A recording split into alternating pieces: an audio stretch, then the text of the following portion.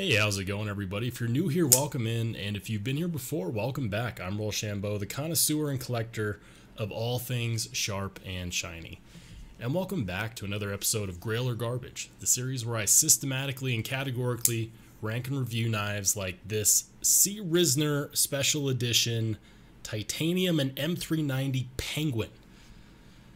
It's a mouthful. Is it more than just a penguin with some better materials? Is it a gimmick? Is it just as good as the original $45 penguin? I spent the last couple of weeks asking myself those questions, searching for answers, and I think I have them. Now that I do, the only question left to answer is this special edition penguin with better materials a Grail? Or is it garbage? All right, everybody, it's time to get down to brass tacks on just how good this QSP Penguin ranks on our leaderboard. And if you haven't seen it, here's our current leaderboard as of right now. As you can see, the #1 knife that I have reviewed so far is the Grant Gripper. It is the only one that has reached Grail status. How do you reach Grail status? Well, each knife will be ranked categorically and systematically based on 5 things: materials, ergonomics, fidget factor, the locking mechanism, and of course, fit and finish. So each category is a max possible of 10 points with a total overall possible amount of points of 50. I don't ever expect to see a knife that's worth 50 points on my leaderboard, but if it's out there, we're gonna find it. So let's go ahead and see how this Risner exclusive QSP Penguin ranks up against the competition. So the first category is materials. Materials on here are very good. Now, it's important that I mention that the rankings are weighed against the cost of this knife, and the cost of this knife is somewhere around 120 bucks, which is really hard to beat considering that you have M390 and titanium with the titanium pocket clip. There is no backspacer, but I wish that there was. That really would have finished this off, and I think that, you know, making this $130 to $140 with a titanium backspacer would have just been next level in my opinion. But I'm okay settling for M390 and titanium at this price point, especially considering that normally these materials demand a much higher price point. For those reasons, the materials category is going to come in at a solid 9 out of 10, purely because at this price point, you don't typically get this quality and these materials, so phenomenal job there. The next category is ergonomics. How does it fit in the hand? Is it comfortable to hang on to? Does it make sense? Do I feel like I need to add stuff to it? No. Actually, the ergonomics on here are pretty good. I do have a few small gripes, however. Gripe #1 is the thickness of these handle scales. They're not like paper thin by any stretch, but they are thin. And on a knife like this, I do actually prefer to have a little bit thicker. If they had just made this a little bit thicker on each scale, it would have been perfect. As it stands, it does help with the pocket. It does help with the pocketability of this knife because it'll slip in your 5th pocket no problem. However, a knife is only useful when you have it in hand. So, you know what, I did kind of knock off some points for that. The other part that I wasn't too terribly thrilled about was the jimping on the back. There's nothing wrong with it. It could have just been better, and I'll see if I can zoom in there. I would have liked to have had the jimping go up a bit further. I mean, shoot, they could have made this whole spine jimped, and that actually would have been perfect. The jimping itself isn't rough, it doesn't hurt your fingers, it makes sense, and you know what, that's nice. However, the other thing that I've noticed is that you have this hump here, and the hump here is kind of indicative of the model, but I would like to see in new iterations a cutout right here so that you can actually move your finger up there. You can rest it on there right now, but it doesn't offer any traction, and there's no jimping right there to help keep your finger in place when it is there, so it's not necessarily a finger position that I can trust. It's not a deal breaker for me by any stretch, especially considering that this jigging on the handle scales is gorgeous and not rough on the hands while allowing you to maintain a good grip. So it's not like it's going to slide out of your hands at all, but if that's where you're going to rest your finger, I would just like to see some jimping right there, or even better, a cutout. A finger cutout would have been perfect. but there's always next year. So yeah, ergonomics on this knife, they're nothing to write home about. They're also not terrible. So for that reason, the ergonomics gets a 7 out of 10. Moving on to my favorite category, fidget factor. Do you want to play with it? Is it comfortable to play with? Can you do it for hours and does it make sense? Is it something that you have to think about? You know what? This knife is excellent. And I'm going to say excellent because you can only really deploy it with the thumb stud. If you've watched some of my previous videos, you might notice that I'm not a huge thumb stud only kind of guy. There's very few knives that I have that are thumb stud only, and they're not typically the ones that I like to fidget with. However, the action with these ball bearings is great. Now keep in mind, the original QSP Penguin that's not this exclusive doesn't have ball bearings. It has phosphor bronze washers, and it's also a liner lock instead of a frame lock. So the detent on here is nice and crispy, meaning that when you go to deploy it, you don't really have to have any wrist action at all. It deploys really easily. Middle finger flick. I mean, it's not even really a flick. You just break the detent and pow, right in the kisser it goes. So that's nice. And then of course, closing it one-handed is not an issue either. And the detent and the ball bearings makes all the difference, but it's just fun to do. And oh, there we go. It's just fun to do, and I really enjoy playing with this knife. It's something that is definitely good, especially for left hand, because it helps you keep in mind where your fingers and your thumbs are.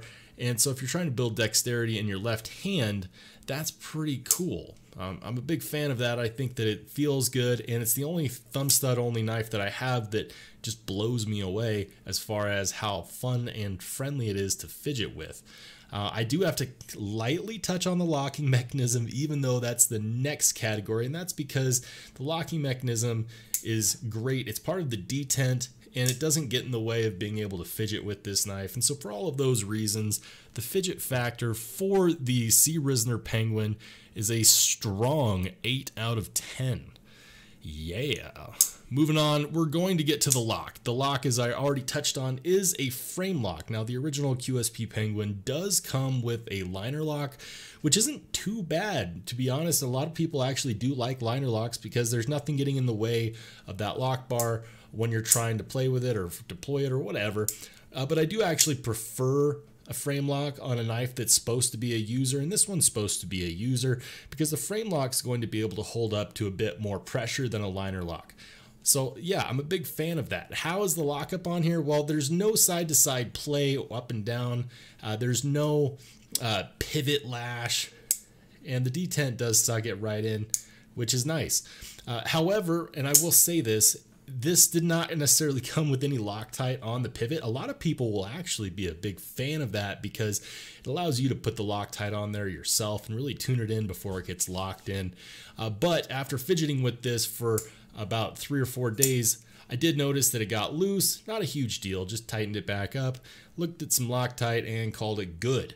So keep in mind, if you do manage to get your hands on one of these, you will have to put your own Loctite on it, especially if you, like me, enjoy fidgeting with it. The lock is solid. It's nothing super special as far as knife locks are concerned. You know, frame locks have been around for a coon's age, but I do like it, and it is a very good iteration, especially at this price point. So for those reasons, the locking mechanism gets a solid 7 out of 10. Woo! Okay, and we're already at the end. I could ramble about this knife for a minute, but guys, we got to talk about the fit and finish. How well realized is the design? You know, did it come executed well from the factory? Did it come sharp from the factory? You know, is the design fully realized, and how does that translate to you using it and carrying it every day? Well, ultimately, I think that this design is very well realized, and that's proven by sales. If you look, the QSP Penguin, the original one, the plain Jane with bronze washers and you know, liner lock, that one sold very, very well. People are happy with it, and people still love it. So for them to go ahead and add materials, and for traditionalpocketknives.com to do an exclusive in jig titanium, and word on the street is that this is Austin from Traditional Pocket Knives jigged pattern. Apparently he did this pattern. I haven't necessarily confirmed it, but I have heard that from multiple sources. So Austin, if you did that, good on you, mate, because that's pretty good. And I'm really enjoying that jig pattern. It almost gives it this 3D effect. I love when it's not just flat titanium handles, because not only does it help with the grip, which I already mentioned in the ergonomics section, but it just looks cool. The other thing is that I love how this logo is silver. The contrast against the black handle scales and the black blade is beautiful. And it just feels classy and new age without being too out there. I do wish that they had done a backspacer, because if you're going to do full titanium with the tie clip and the tie scales, you might as well go the whole 9 and add in a backspacer. I would have paid a couple extra bucks for that, but you know what? It's not a deal breaker by any stretch, and a lot of people do prefer barrel spacers because it makes cleaning the inside of their knives easier. I'm a big fan of maintaining your knives, so I do get it.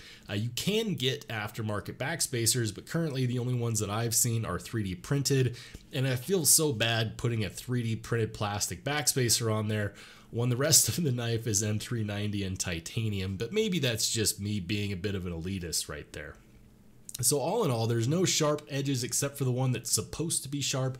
And how sharp is it? Well, I don't have a full sheet of paper, but I do have a piece of scrap paper here, and I'll just demonstrate.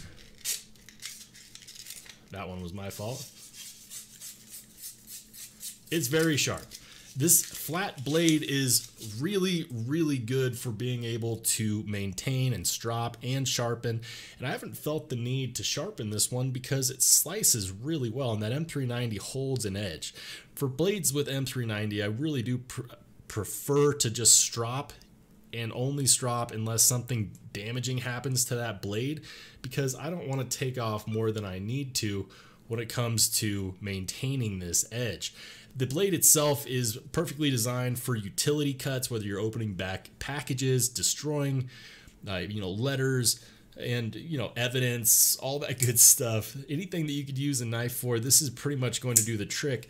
It's not a hard use knife, but it's going to take care of about 90% of the tasks that you'd need a knife for anyways. So yeah, fit and finish on here is definitely good, and I'm a big fan of this knife. This is one that's easy to carry, and you don't need an excuse to, considering that it does fit in your fifth pocket. So even if there's another knife that you like to carry, this would make a great secondary. And it's also a knife that, for just, over the $100 price point, is very accessible to people. If you want to experience higher end materials like M390 and titanium, but it's been hard because maybe you're limited on your budget, this is your opportunity to get in there. So yeah, as far as the fit and finish is concerned, I'm going to go ahead and give this a 9 out of 10. I think fit and finish is excellent, and I think other people think that as well, because now they're officially sold out on the traditionalpocketknives.com website. Don't worry, I have a feeling that these will be back. And who knows, we might get this on the large penguin next. I wouldn't be opposed to that. I think that getting one of the large penguins with this setup would be fantastic. Then you could have a primary and secondary, or just carry one or the other. I don't care. Do what you want. Do what makes you happy. But 9 out of 10 for fit and finish, which is going to bring the total overall score, wait for it, to 40. 40. And I know that some of you might be saying, what? How does this outperform a Para 3 or, a PM2 or one of those other knives that seems way more fancy, that has things like backspacers? Guys, it's all about the valuation on here. At the price point, the execution of this knife in general is outstanding. Not only do you get great materials, you get great action, you get decent ergonomics, it's fun to fidget with, the lock is more than adequate, and at the end of the day, it was manufactured really well. QSP did an amazing job manufacturing this knife. So yeah, it's going to be at the top of my high recommend list. It's just shy of a Grail. For it to be a Grail, it would have had to hit each category, or one of those categories, just a little bit better. But if I'm being honest, I can't call a QSP Penguin a Grail. I just can't. It's extremely high, as high as you can go as far as a high recommend. And you know what? If you like knives and you want something that's more unique, a more high-end version of a budget knife, this is it. And I can definitely feel good recommending this to people. While this one might be sold out, they do have other versions that have titanium, maybe just not M390, other scale sizes, and there's a lot of different variations of this knife, and I'll make sure to list a few down in the description below. Other than that, guys, let me know.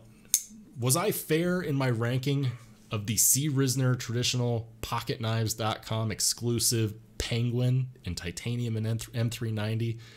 Or should it have scored better? Should it have scored lower? I gotta know. Let me know in the comments section down below. If you liked the video, give it a thumbs up. If you didn't like it, boo-hoo, there's a button for you too. And if you want to see more content just like it, make sure you hit subscribe.